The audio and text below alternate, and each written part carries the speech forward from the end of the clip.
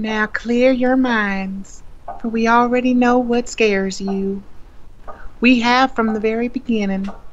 We know too much already. You're right. A world without patreon.com/WhatSaysCast Productions would be an absolute nightmare. No more bonus episodes, no more early access, no more exclusive content. Just thinking about it. Don't worry. Patreon.com/WhatSaysCast Productions is still here. Still very much alive. Now don't wait. Walk towards the light and enjoy the show.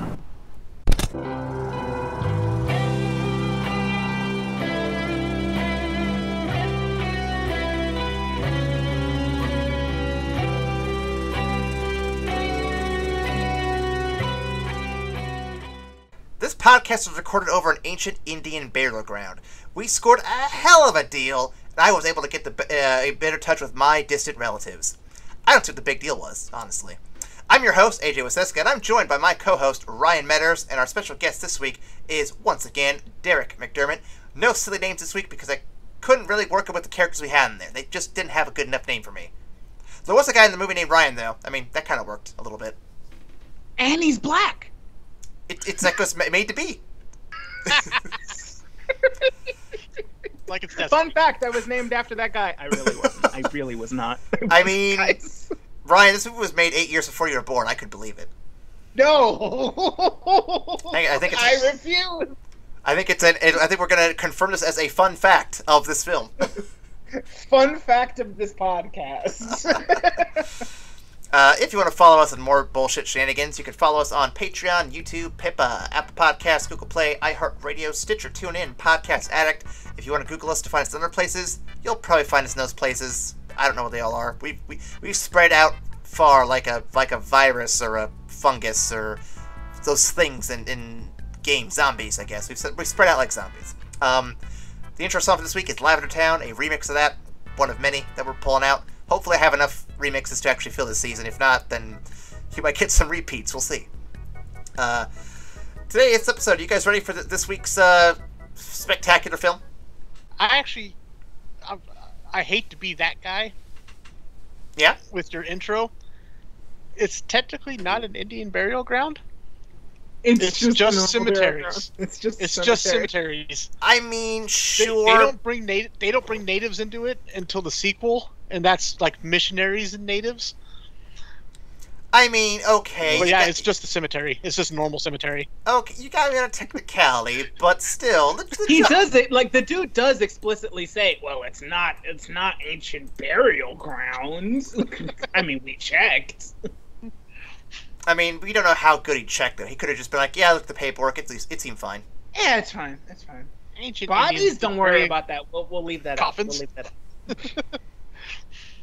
up. Well, for those who are just joining us and don't know what the hell we're talking about yet, we're near the end of Halloween 2020. I know, saying this in June sounds weird.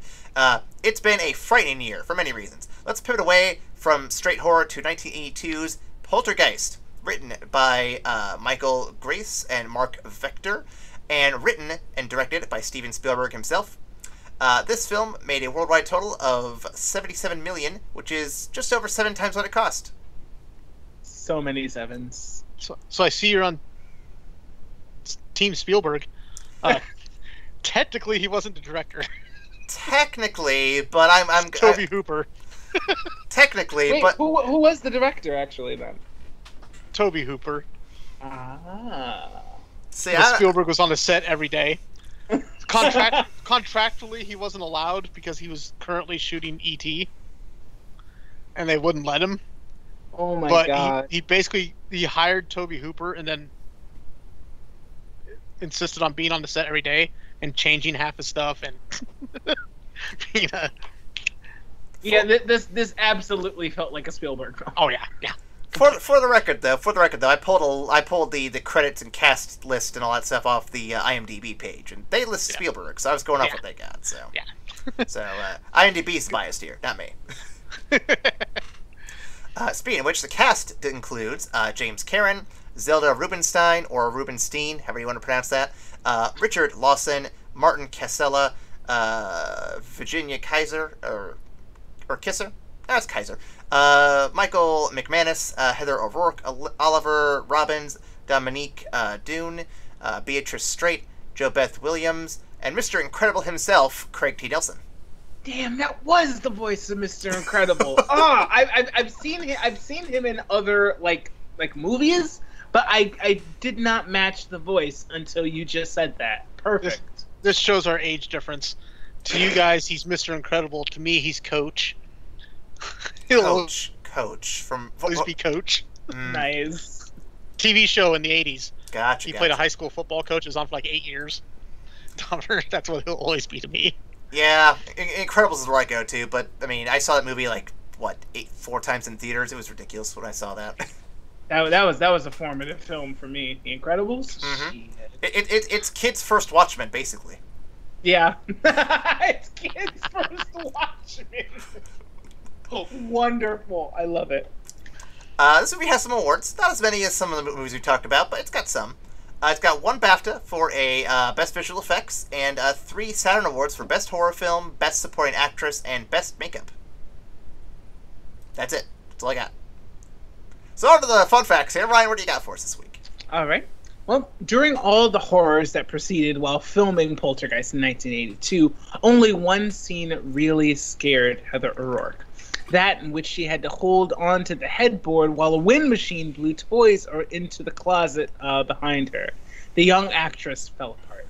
Producer Steven Spielberg stopped everything, took her in his arms, and said that she would not have to do that scene again. I was particularly wondering how the hell they did that scene, because that was not nonsense. That looked like nonsense, but I'm glad she's okay. Next up, Jo Beth Williams was hesitant about shooting the swimming pool scene because of the large amount of electrical equipment positioned over and around the pool. In order to comfort her, Steven Spielberg crawled into the pool with her to shoot the scene. Spielberg told her, "Now, if a light falls in, we'll both fry." The strategy worked, and Williams got into the pool.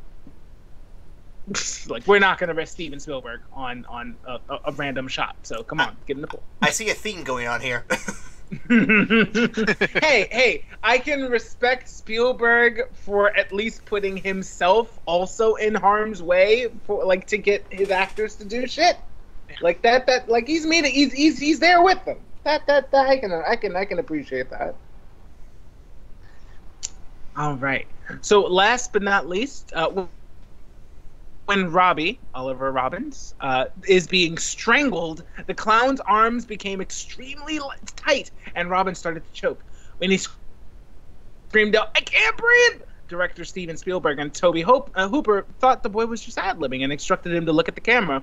When Spielberg saw Robbins' face turning purple, he ran over and removed the clown's arms from Robbins' neck. Incidentally, both of the terrors that plague Robbie came from the director Spielberg's own fear as a child, the fear of clowns, and a tree outside of his window. Yeah, this is definitely a Spielberg movie, hands down. Oh, goodness. Yeah, it is 100% a Spielberg movie. This is absolutely a Spielberg movie. But yeah. All right, so gentlemen, we got let's get some initial thoughts. Yeah. Yeah. I'll go to kind of space out between me here and the synopsis. I always enjoy a good classic Spielberg film. This is not his magnum opus that was Jurassic Park, the greatest horror, drama, action, comedy, and documentary of all time. But 100%. But this is a solid work from Spielberg, nonetheless, stepping outside of his usual genre. Really appreciated it. Yeah, this movie screams my childhood. The boy's bedroom, aside from the clown, which would have never existed in my bedroom. Absolutely not. Absolutely not. I had all those Star Wars toys. Yep. In the 80s, I had every one of them. That's my bedroom in the 80s. So, and even the things like the TV turning off after a certain time where it just goes to static, which doesn't happen anymore, but did in the 80s when I was a kid. Now it's just infomercials. Or after a certain... Yeah, now it might as well go to static at this point. Might as well. Yeah. So yeah, this I've always had a soft spot for this movie because it just screams my childhood. Oh man. Well, so this is the first time that I've actually seen this movie. Brand new to me. But it definitely like screamed Spielberg. It absolutely, like, everything about it screams Spielberg. And I love that throughout this year we've been seeing a lot of movies from directors who step outside of their normal body of work to do something like off genre. Mm-hmm. So we saw Christopher Nolan's war film, Dunkirk. And so this is Steven Spielberg's horror film. He doesn't usually do it, but we want to see it. We want to see if he can pull it off. And I enjoyed it. I felt like it was maybe a little campy for a horror film, but it was still classic Spielberg, and I love that shit. So yeah, I definitely really enjoyed this. Mm-hmm. Mm-hmm. This is going to be nothing but praise, I imagine, going forward, but we'll see how it goes. We'll see how it pans out. I've got a synopsis for you here. Are you gentlemen ready? Yes. Yep.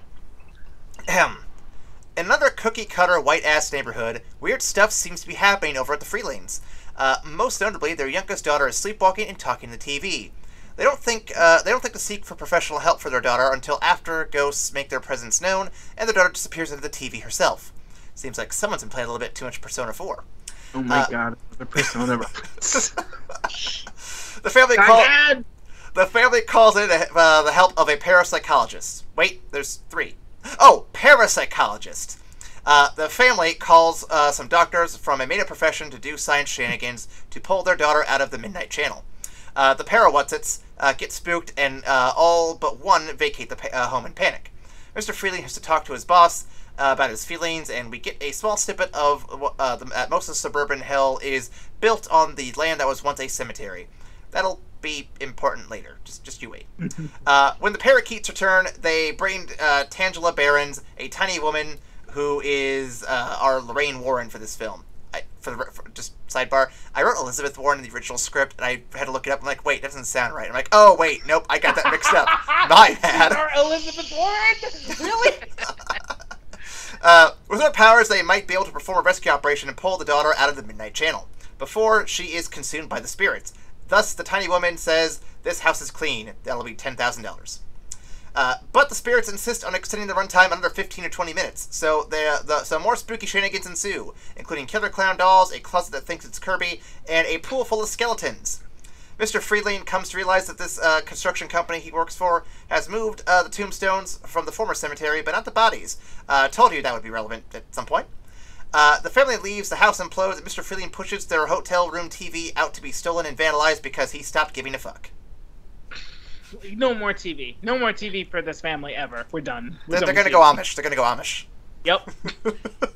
No ghosts in Amish country, I'll tell you what. Is there a horror Amish movie? I gotta look this up now, actually. Jordan Peele, get on that shit. Get on that shit. Amish There's gotta be one. Horror movie. Here we go. Oh, it's Children of the Corn. Oh, what am I saying? They weren't Amish. They weren't Amish. They weren't? Kids. No, they're just kids. I guess The Village kind of counts if you want to call it a horror movie, I guess. It's not a horror movie. Let's see. Where the devil... there's Where the Devil Hides. There's Deadly Blessing. There's The Harvesting. Here we go. Harvesting. Here we go. Amish Witches, the true story of Holmes County. What? Yeah, I'm sure it's very true. About as true as Amityville, I imagine. Yeah, exactly. Oh, here we go. The Shunning. Oh, I gotta see what this is. Is that the direct-to-video release making fun of, like, The Shining? I don't know. What's that company that does those movies? Let's see. It's 2011. It was directed by Michael Landon Jr. Do I have any other information? Let's see. Beautiful Katie Lapp has always felt something missing from her simple Amish existence. Mysterious English... Oh, wait. There's more. I gotta expand the window. Until a mysterious Englisher comes to Lancaster County looking for the baby girl she gave up for adoption 19 years ago.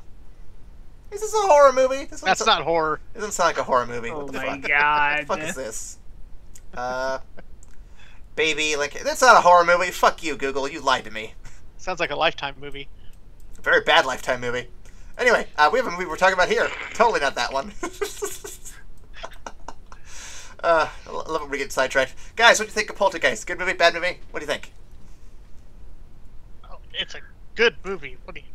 There's not even It's a so question. fun. It's definitely it's a very fun movie. It's a very fun movie. I even love like the subtle humor. Like, I think one of my favorite jokes is when the paranormal people first show up, and they're going through the house, and the other Ryan is stating how they spent all day recording a Matchbox car go like 7 feet. And he's like, it took all day, and you can't see it with the perceptible eye, but we've got it on a video that's moved. Dude, And we've got that shit on video. It's the like, dad's like, that's oh yeah, cute. and then he opens the door and everything's flying around the bedroom. The Hulk is riding He-Man's That was great. cat. It's like, it's just at that point they just gave zero fucks anymore. They just wanted it to stop. You're like, that's cute. Wait. Take a look at this. Wait, so if Hulk is Now writing fix this shit. if Hulk is writing that cat, is this a prequel to Ready Player One? I'm pretty sure the book wasn't written yet, so I think he might have some litigation on his hands if that's the case. It's like The Simpsons. He's clairvoyant. He could see the future. He knew it was going to happen. Yeah. Anyone can see the future when they have 8,000 episodes. Okay. I got some questions here for you. If you guys are ready to dive in. Yes. First one: why did they take Carol Ann to therapy? Because you didn't do that in the 80s? I mean, I guess didn't. that's true. You didn't. You just figured your kid was precocious. My kid is special. Okay, my kid's special. You Yeah. can't treat him this way. You know, I think it's kind of funny because they make the parents, like, he's reading a book about Reagan, and she's smoking a joint, and is kind of a hippie. But neither one of them are like arch on either side. Like, he's not a horror. Like, you're always afraid of these type of movies. Like, you're gonna have to spend the whole movie trying to convince the dad it's real, or the parents aren't gonna be good. This movie wastes no time doing any of that.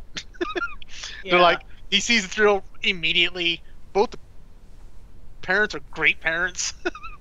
They truly care about their kids. They don't disappear from the movie. It's kind of great, but yeah, I just think in the 80s, you just, for one, in this movie, they weren't going to waste time doing that. I don't think. The runtime was probably already a little high for this type of movie. So I think they just saw her as precocious. Also, I think the like proof of concept that there were fucking ghosts in the house was established pretty quickly with like the chair scene, because like when she looks back and she sees all the chairs pushed, I was just like, didn't I tell y'all to fucking like do the thing? And she puts it back, camera goes out of frame for a moment, comes back, and the chairs are fucking stacked to high heavens. She's like, well, this little girl did not do that. 100% she did not do that. So something fucking crazy is happening here. Unless she's not a little girl. Unless she's not a little girl. Yes, unless this is Orphan and they just managed to give birth to a 30-year-old Russian woman. Thank you, Aaron. That's exactly what happened. Well, they also had the fun ghost slide. Yeah, They're basically playing with the ghosts. I swear Here, to just sit God. here. If there was anything spooky happening in my kitchen, I would not be putting my daughter on the fucking floor with it. Like, all right, now, go over there. You're going to catch her. Wait, what? Yeah. Why does she have the helmet on? I've never seen. What are you doing? I've never seen a horror movie where the people play with the ghosts. It was a really weird, kind of heartwarming scene, but really weird.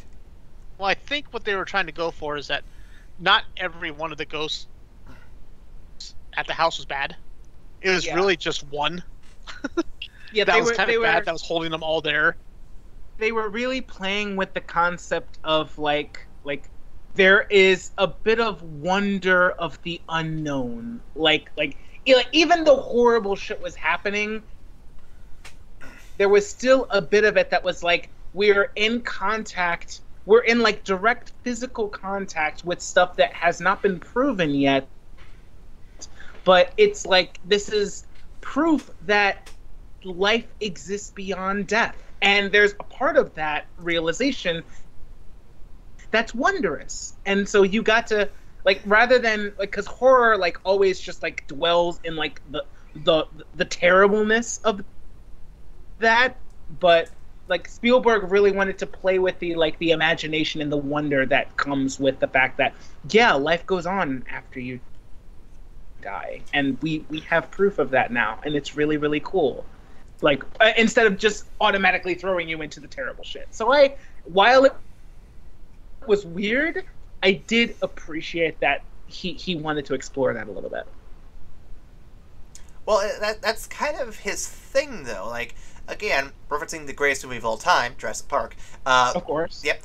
He uses the same kind of mixture of wonder and terror for the dinosaurs. Like, you're in awe of, like, these creations that have just come on screen, both in the narrative and in the technical aspects of the film. I mean, by God, it hasn't been done that well ever, and I don't think it has since. But, yeah. But, then you are met with the realization of, oh, yes, these things are amazing, wonderful, and crazy, but also they're going to kill us and eat us, because that's the other half of the film, and that's sort of what's happening here a little bit. You have that mixture of realization of just how wonderful and fantastical these ghosts are, but also, oh, hey, they're going to eat us. I mean, possess us, or something. I don't know. What do ghosts do? All right, so Poltergeist is Ghost Jurassic Park. You guys heard it here first. from the word of Aaron. I mean, it doesn't have Jeff Goldblum, so it's not as good, but, I mean, it's alright. I mean, but it does have Mr. Incredible, though. Ooh. But it's not Jeff Goldblum, though. I know. I'm not saying it's better. I'm just saying it's good. It does have merit. It does have merit. I never said it didn't. Jesus. Love it when we get on those weird tangents there. What is your thoughts regarding the whole cemetery burial ground trope? Man, they love that in the 70s and 80s. They just really love that. My biggest question about it first was, he's like, you remove the gravestones, but not the bodies. Well, bodies are only 6 feet down. How the hell did they dig all the foundations of these houses? But then I remembered it's California. There are no basements. Are there really in not? California? I didn't know that. No, they don't, because of the earthquakes. They don't have basements in California. I guess that makes sense. Oh, that so then it made more sense. I'm like, okay, I suppose technically it's possible.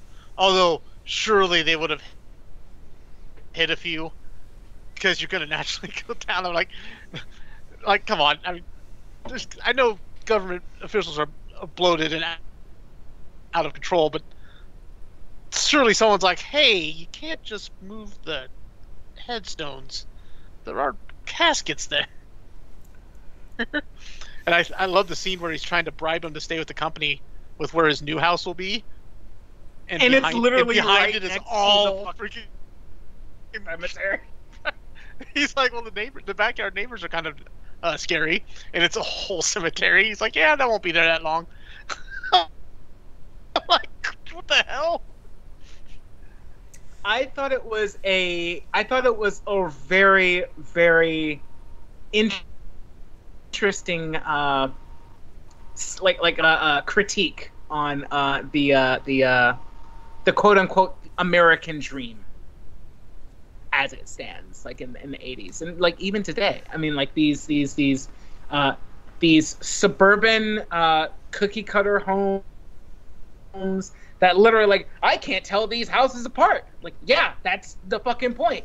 So it's just like these like wide swaths of suburbia that we're just tearing through. Like, it starts out showing like the kind of like the simple joys of suburbia, because like honestly, like the shenanigans and just the peaceful quiet and just like having your buddies for a game, and like having like the TV remote fights with your neighbor. I mean, this is suburbia. This is absolutely suburbia. And like there's a part of of that feels warm and safe and comfortable to some people, but they then, like, over the course of the movie, they show like how what is warm and safe for y'all comes at the expense of the people that came before it, and how all of this quote unquote progress is really paving over like some horrible shit, and how that's eventually going to come due.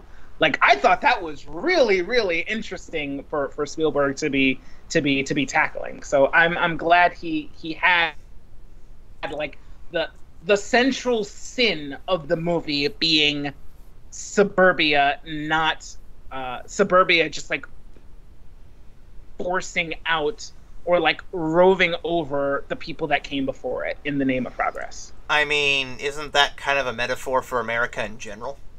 Well, yeah, 100%. But I'm surprised that big name Spielberg tackled that shit back in the 80s. Like, I really enjoy that. I'm pretty sure that's all of Western civilization. Maybe. But I mean, I'm not surprised, though. I mean, this is the same director who took on Schindler's List. Fair. And, I mean, again, it's not Jurassic Park, but it is considered a widely great film by a lot of people, so, I mean... Yeah. Yeah, so here's how badly that trope affects me. So many of my movies growing up had this cemetery trope, usually a native cemetery trope, that my dad has a camper in northern Minnesota in the Chippewa Valley Forest on an Indian reservation. Mm-hmm. They have a trail I walk. It's like 3 miles. It goes to the start of a river. Well, the trail goes right through an Indian burial ground, like directly through the middle of it. So I stopped at the edge of this and like, yeah, I've seen this movie. So I walked all the way around and then got back on the trail. Well, when I got back, I was talking to the guys, the natives that ran the place. I'm like, do you want people walking through that? I'm like, yeah, of course we do. That's why we put the trail through there. He goes, you're thinking that stupid movie trope, aren't you? I'm like, yes. And he goes, think of it this way. Do you walk through your cemeteries? I'm like, yeah, all the time. He goes, do any malevolent spirits superpower over you? Yep, all the time. No, then why would it happen in ours? Our dead people are the same as your dead people. There's no specialized powers. And once he brought that up to me, yeah, you're good point. I think I can be just desensitized that way as much as I can at not being scared. See, so here's the thing that surprises me, though, because I don't usually go around through cemeteries, or like when I go into cemeteries, it's for the express purpose of visiting the cemetery. You know, like I don't walk trails or like take jogging paths to take me through a cemetery. Oh, lots of people do though. Especially here in the Midwest, like especially in Iowa. People walk their dogs. Yeah, people walk their dogs. Go for jogs. Really? I've heard some people say, "Well, that's what we want when we're buried. We don't want to just be left out there to rot with no one ever coming by. We want people to visit, feed the ducks. They have a duck pond there. Let your tongue chase the ducks." So yeah, maybe it's a Midwest thing. I don't know. I don't remember if people did it in Aurora or Denver, but the cemeteries are so out of the way there, it's not quite the same. That's so interesting. Yeah. Yeah, Ryan, if you're ever back in town, I'll show you the one that's actually nearby our place. I'm sure Derek's familiar with it. It's the one just behind Franklin Library. Yep, I walk it all the time. My dad lives over by there. Yep. I used to walk through that one with my mom and dad all the time because they'd walk their dog through there, and it's got a lot of good hills and everything. So I mean, it's a good place to get a good exercise in. Yeah. Wow.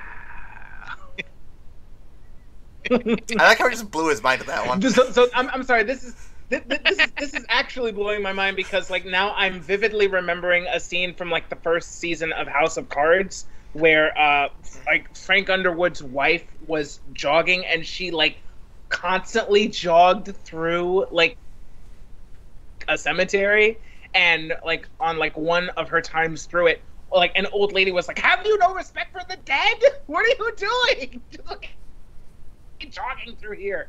And she was like, "Oh shit," and she like left, and then she like changed her route so that she didn't just run through the cemetery. So that's very interesting. I will confess ignorance on that one because I've never heard anyone being upset by that before. That's weird to me. Yeah, me neither. I've heard people being upset like if your dogs are unleashed, or if you let them poop and you don't pick it up. Or if you piss on someone's grave, I mean, I could see someone being mad about that too. I mean, Yeah. not that I've done it before. Usually you stick to the pavement. You're not walking over people's graves. You stick to the pavement. Well, yeah, Trails. yeah, definitely, and like that's the same thing that was happening in like the episode, but like it's still like stuck out. So, wow, okay, Learned shit, something new today. I learned something new today. Okay, so we talked about this a little bit already. This movie's a little outside Spielberg's usual wheelhouse. How do you think he tackled horror? And what other director would you be interested to see try a genre outside their normal? Well, let me put it this way. I let my wife watch this movie with me. Yep. When I watched it last week. She does not watch horror. But I knew this one would be fine. Because it's Spielbergian horror. You know nobody's really in any danger. Because he's unlikely to build up a body count. It's Spielberg. So, I mean, no one dies. That's not already dead. But tell that to the lawyer who was in the bathroom. Poor guy. He got beat up. He got what he deserved. I mean, no doubt. Oh yeah, he's a lawyer, obviously. Obviously. I meant in this horror movie. Smart asses. But so I think he did a good job. Because obviously I like it. And there should be all types of horror. I don't want it to all be Friday the 13th, 18 teenagers die. Because you can't introduce your kids to horror that way. You need to, at least you should, unless you're going to make them become me. You should start them out lighter with things like Poltergeist and, I don't know, Stranger Things now. Or something like that, where it's not... Good. Yeah, where it's not, you're not just throwing them in Friday the 13th Part 6 or Nightmare on Elm Street 4, where you're going to scar them. They can build up to that when they're a teenager. But, no, I think he did a good job as far as a director that doing a genre that he doesn't normally do. I think I'm going to have to go with a director I'd like to see make a horror movie. Mm-hmm. I would like to see... Let's see. My favorite directors. Danny Boyle kind of did one. You guys covered it. I guess maybe Nolan? I'd be kind of interested to see what he would do with it. My answer. That would be interesting, actually. Stole my answer. Well, unfortunately, most of my favorite directors do horror. Like Ari Aster, David Eggers. They've all done horror movies. Like, I guess I could go, let's see an Ari Aster comedy. I'd be interested to see what that looks like. That could be interesting. And I think that's what he's making next, so stay tuned. But I'm sure it'll be 4 hours long. Probably. But yeah, sorry for stealing your guys' thunder, but yeah, Nolan would definitely be mine. I've got one, Ryan, if you want me to... that's a good answer. That's why I was going to say that. I got one, Ryan, if you want to think about another one real quick. But I do have a second runner-up because it's just ridiculous. So for the first part of the answer, I definitely think it's very interesting. Like we've talked about directors going off genre like a lot this year, which is really, really cool. It's kind of like our unofficial theme of this year. Like seeing well-known actors tackle different genres, which I like. I like that a lot. Mm-hmm. I think this first stab at it was definitely very good. It's he's mastered the jump scare, which was great for entry level horror.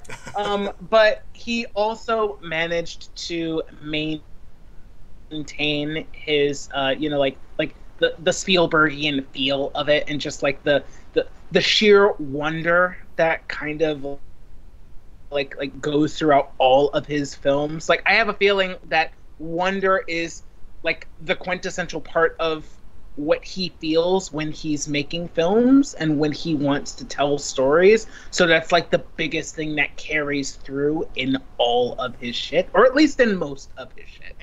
And so I definitely think this film carries that feeling, and it carries it in a good way because it's very warm and welcoming, but it also hits classic horror like tropes and beats, so it makes you feel like you're kind of straddling the line I was tempted to say that it doesn't really feel like horror because of that, but Derek really makes a great point. This is kind of like entry-level horror, where you can introduce your kids into it and they will get the feeling of it, but it's still like a controlled environment. It's still safe. It's still like fun, and it's not like a watered-down horror movie where it's just boring, but like you get the scariness and you get the feeling of warmth and security. It's almost like a step up from Goosebumps. So I think that's a definite. It is. It really is. It'd be like Goosebumps, Poltergeist. Then you can start like tackling like the hard shit. Like once you've mastered those, like there are probably some steps in between of that I'm missing. But like I'm sure y'all can fill in those steps. But like yeah, I can see that absolutely. In terms of director that I would want to see, Derek took mine because I would absolutely be interested in seeing a Nolan horror film, 100%. So I'm going to go with the opposite end of the spectrum and go with the most ridiculous.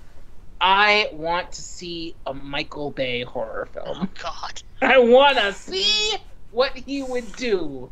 We kind of have. With what? Oh. His production company, and he executive produced both the remake of Nightmare on Elm Street and the remake of Friday the 13th. Oh. But he didn't direct them. So You probably want something more original, too. there's no explosions. Yeah. I agree with you. That would be interesting. So I'm going to do the opposite end of the spectrum. So I know we're talking about our directors jumping into horror. So I'm going to take a horror director and have him try something outside that box there. Okay, let's hear it. We know he can do horror. He's done one extremely well. We know he can do comedy. That's what his career is all about. I want to see Jordan Peele take on a superhero action film. Keanu doesn't count? Keanu.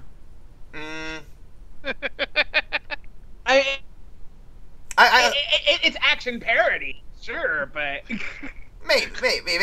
But I'm thinking more like your DC Marvel level superhero films, so to speak. Oh my god. Okay, Jordan Peele Avengers. I need it. They gave one to Joss Whedon. Let's see Jordan Peele rock this. He's a master of dialogue. He's really good at it. I want to see him pull it off. I think he could do it. I think that would be very interesting. Like give him a what if. Give him like a Marvel Zombies or some shit. Oh, that would be fun. That'd be a good compromise. Oh my god, Jordan Peele doing Marvel Zombies. Actually, that really works. I would 100% watch that. Go into ludicrous area and say, can Adam Sandler make a horror movie? Oh god. I just don't know if it'd be any good. I just don't know if it'd be any good. The only reason I'd watch it is to see all of his friends die. Do you have my attention? Wow. Can I see like David Spade get killed, Rob Schneider get killed? You have my attention. Get killed because you know they're all going to be in the movie because that's every one of his movies. Yeah. At least the ones he writes and directs. I still have to see Uncut Gem. It's good. It's actually pretty good. I'd say it's that Zack Snyder horror film, but we kind of already got that, didn't we? Yeah, he remade Dawn of the Dead, which was really good. It was really good. That was his first movie, and he knocked it out of the park with that one. That was pretty good. It's probably his best movie. I think horror really does well with a great visual style, and Zack Snyder, for all his faults, is really, really good at the visual aesthetics of a movie. Mm-hmm. So putting him on a horror film makes a lot of sense. Yeah, the opening 25 minutes of that movie is excellent. Absolutely. Like the overhead shots following her car through the mayhem. That's all excellent. If you want to hear our thoughts on Dawn of the Dead, hey, there's a link over there to see our video where we talked about both Dawn of the Deads. It's over yonder. We've done them both. Go give them a listen. At the same time, no less. It was great. Ryan, Derek, I have another question here for you. Please. Do you feel like this family had good chemistry? Why or why not? I think the parents did. The the older daughter might as well not even be in the movie. She's Honestly. barely there. Basically, she's there for like 80s tropes for like the construction workers to hoot and holler at, while her mom smiles pleasingly when her daughter fingers them. It's like, okay, that you'd probably fire those guys. Oh, my husband's employee Yeah, is I sexually guess harassing in my the daughter. Those construction workers should have been so In the 80s, that was your training ground for your daughter how to deal with men. Wow. The little girl's not in it a whole bunch except her voice, because she's gone through a lot of the movie. True. So it's really the two parents And the boy. and the boy, but really the large part of the interactions are the two parents and the random adults that come through their lives, that go through it. Funny thing about that is, if you pay attention in the movie, they did a rewrite in the script, but they didn't change something that they really needed to change. Oh. She was originally supposed to be his second wife, Oh. and the older daughter was a kid from a previous marriage. Because if you do the math, She had it when she was like 15, 16. younger. Really? Like 14, which means he married. So it was supposed to be different, but they didn't bother to change the ages. So she's only 30. So if you do the math, like I had another podcast talk about this. What? Like, Hold on, because Coach. I actually like noticed this when he said like she was 32, and I was pretty sure the daughter was 16. So Yeah, that so- means she would have had it when she was 16. yeah, 16. But she got pregnant when she was 15, and Yeah. probably with 15 Nelson at 14. So yeah, that was a slip up in the old screenplay. But That's I like interesting. I thought it was intentional. Honestly, I thought it was intentional. in a Spielberg movie. I No, mean, Good old high if school we're gonna talk about pregnancies. suburbia, but he's not 32. He's in his 40s. 40s at this time. So no, oh, shit, you're no, right. not a Spielberg Oh, movie. damn. Oh, that's Yeah. creepy. Yeah. That's But real creepy. I thought Yeah, that's now that I really think about how old Craig T. Nelson actually was. Yeah, that's pretty bad. granted that's a Hollywood thing that still happens, but maybe make the daughter younger if you're going to keep them as married. But yeah, I thought they had great chemistry together. I like Joe Beth Williams and Craig T. Nelson in this as a husband and wife. They're very believable. Honestly, I think Craig T. Nelson fits in Like, really well with anybody honestly- almost. He's so affable. He's so affable.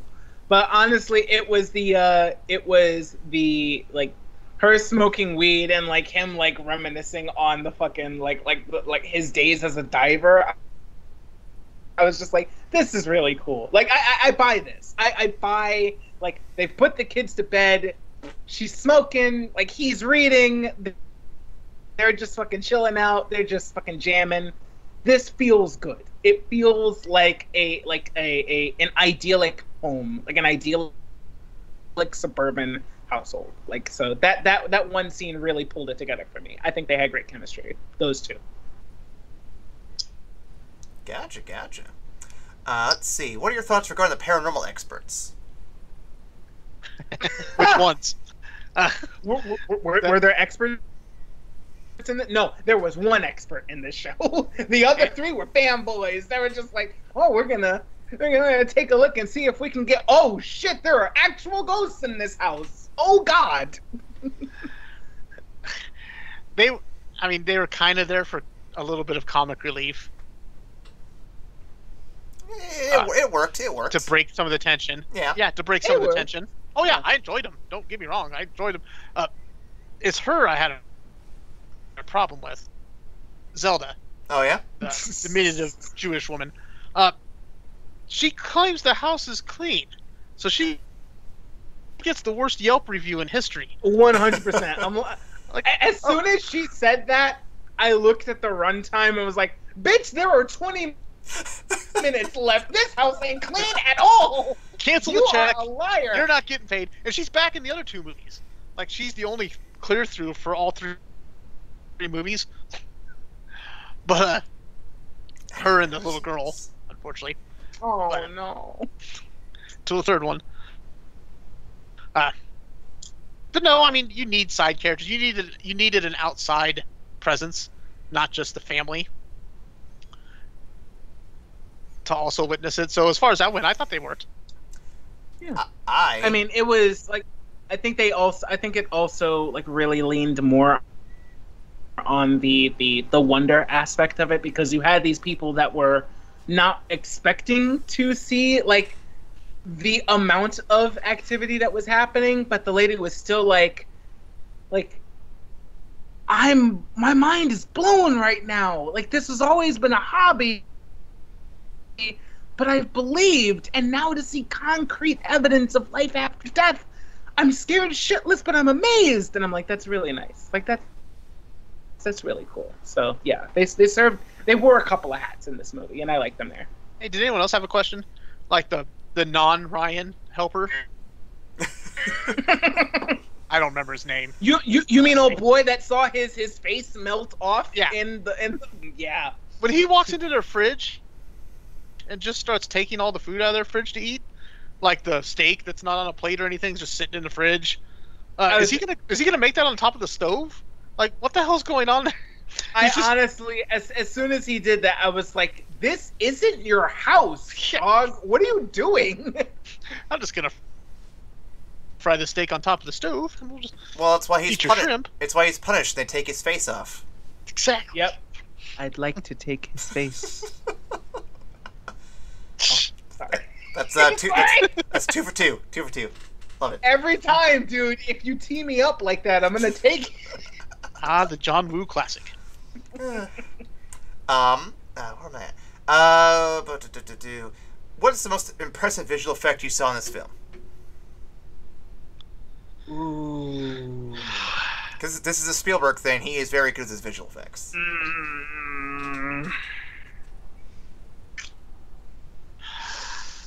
I really like the pool scene. Oh, with all the skeletons? Yeah. That's pretty solid. When she's trapped in the pool and can't get out. I've always been a practical effects type of person. So those are the ones that affect me the most. So that's one I really liked. Ryan, how about you? I'm gonna go ahead and say the tree almost eating the kid. That was nonsense. I could not have believed that was going to happen. It's just like, all right, and then big arms reach into your window and snatch the kid, and now he's gonna be swallowing the kid in the tree, and then the tree gets taken up in a hurricane. I'm like, what the fuck is actually happening? And the fact that this was all a distractions so that they could pull the little girl into the portal was mwah. Yeah, no, that gets my vote. That gets my vote. I will probably have to swing for the closet itself just be that big fucking sucking vacuum thing. That was pretty cool how they did it, especially when you hear the backstory behind like what happened there, which is pretty sweet on Spielberg there. But definitely a soft spot for the skeleton pool because Ryan, you know me, skeletons, they're my thing. Skeletons, man, skeletons. Yeah. Like no shade cast on that. That is like there are a lot of like amazing special effects like for its time. Like Spielberg's absolutely a master at this shit. So like all of this shit was really, really awesome to see. But okay. If we're talking favorites, then we have our own. Yeah. Mm-hmm. I have a question. Yeah. So when their house, spoilers, when their house gets sucked into the ground, why don't all the other houses get sucked into the ground? Theirs wasn't the only one built on this. Like, why is theirs the only one that's haunted? I actually the whole have neighborhood is built on the damn cemetery. Ryan's got a film theory. I have a film theory on this.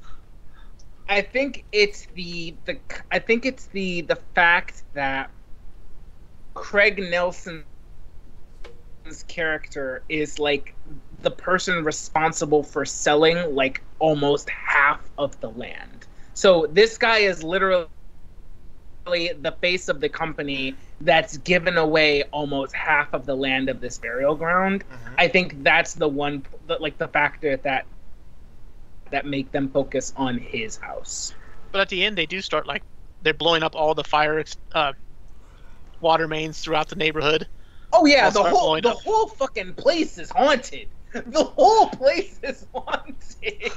But I think if it was gonna start anywhere, if it was gonna fuck with one family in particular, I definitely understand why it was his, because he's like, if you take the entire company responsible for this travesty and put it into one person, it's the guy that's in people's faces selling plots of this land and responsible for selling like half of it. Yeah, that makes sense to me. Final question here. Did this movie need a remake? Why or why not? No. God. No! Have I you guys didn't even seen know it? there was a remake. It didn't need to exist. Which This sucks. is a classic. Which sucks because the remake, the actors in it are really good. Like it's shoot, what's his name? I'll look it up. From I gotta Three look this Billboards. shit up. Hold Sam on. Sam Rockwell. Oh yeah, Sam Rockwell's It's fucking Sam great. Rockwell. Yeah, the actors are great, but they took it became a straight horror movie, and that's not how this movie works. It needs to be Spielbergian, otherwise it's just cheesy. And I need that Spielberg wonder, and no, it was completely unnecessary. Aw, Yeah, man. it's Yeah, unnecessary. it's bad.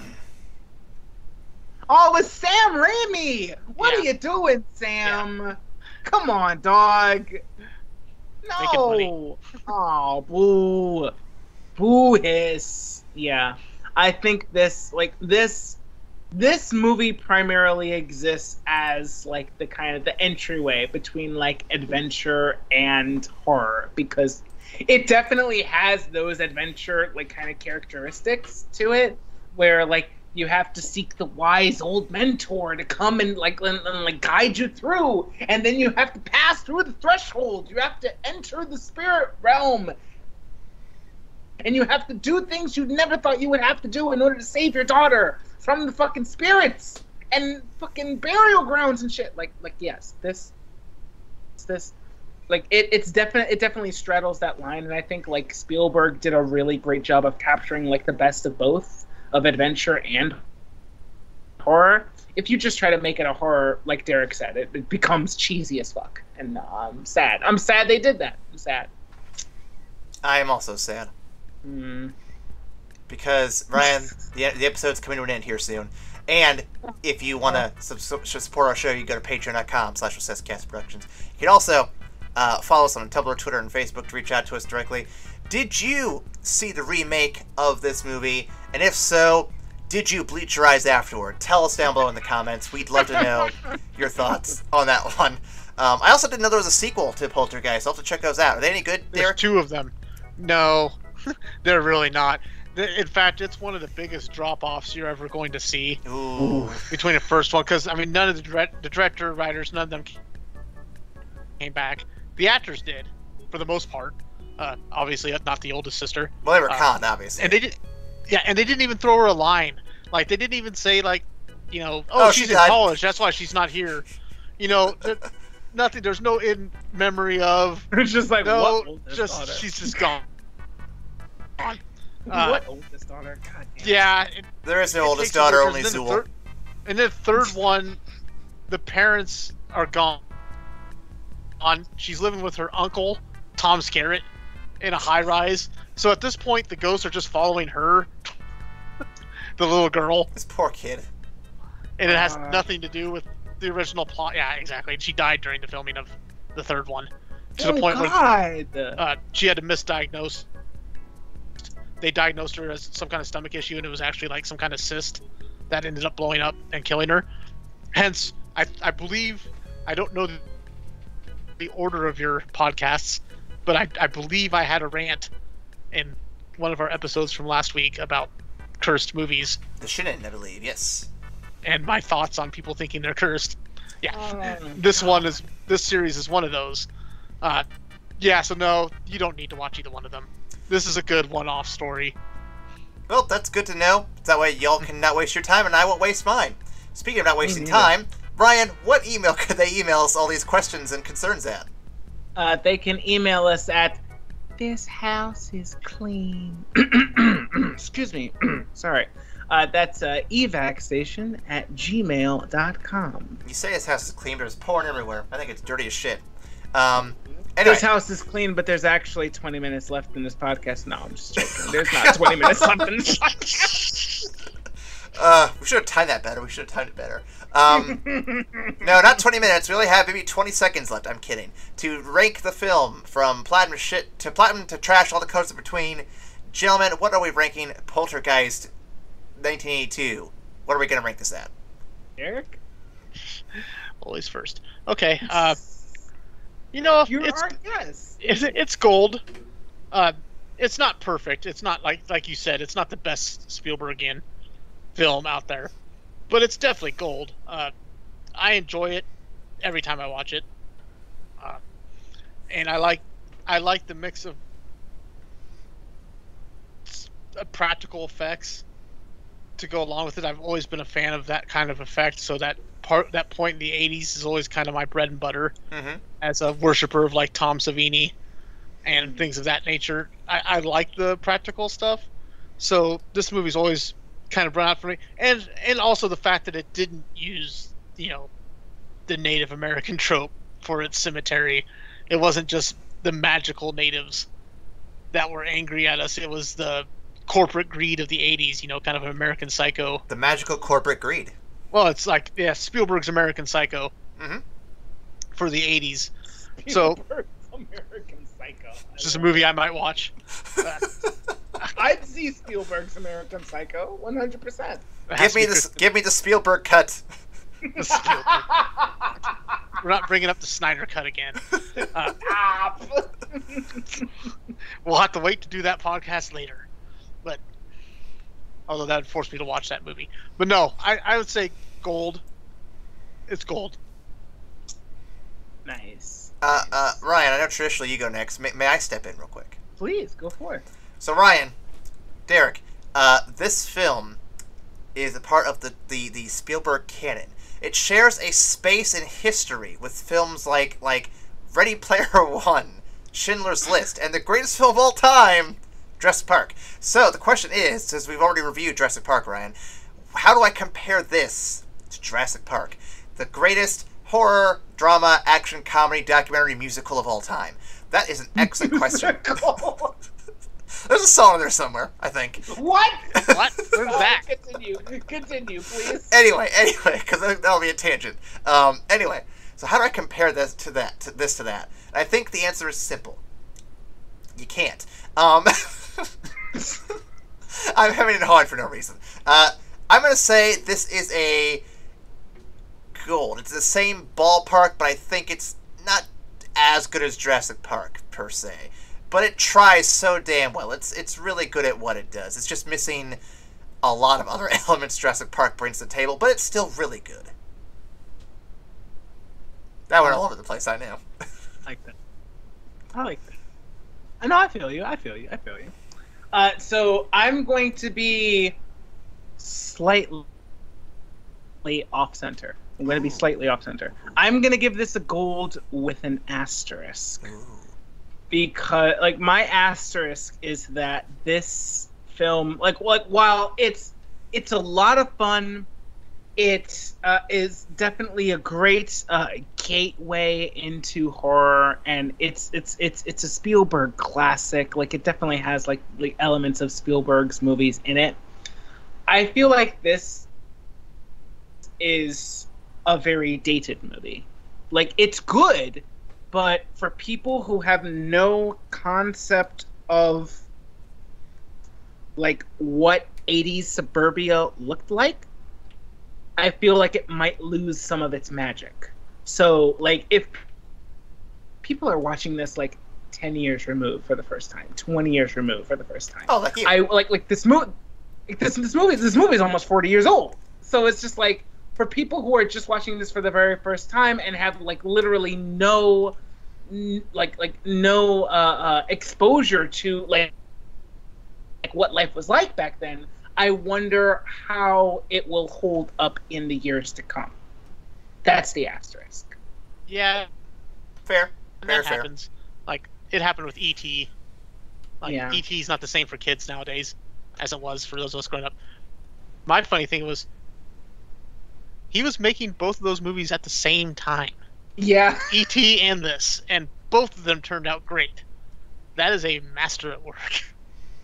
Not a lot of people can do that. Yeah, like 100%. This is a great movie. It's so much fun, and like I had a great time with it. I wonder for people like checking it out, like 2020 quarantine, they need something to watch. I wonder how it will hit them. Or like 2030, if there's a quarantine. God, I hope not. Jesus Christ. 2040, like whatever. Like the further removed from this way of life, I wonder how it will hit people, because it definitely leans into like Americans' perceived way of what the quote unquote idyllic family like environment would be, and how the paranormal plays into that. Well, I'll tell you what, Ryan. You know what movie never has aged ever in a day in its life? Jurassic Park. Exactly. I was also gonna say Yep. I was also gonna say Lord of the Rings, but Jurassic Park also has not aged a day.